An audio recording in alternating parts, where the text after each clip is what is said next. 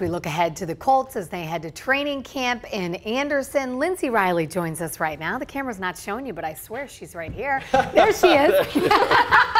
So, Lindsay, what to wear today? Temperatures are headed down, and that's good for the football players who do hit the turf tomorrow, right? Yeah, absolutely. So it's going to be an improvement from the weekend. Still not, I would say, football weather. 87. No, it's not anyway football weather.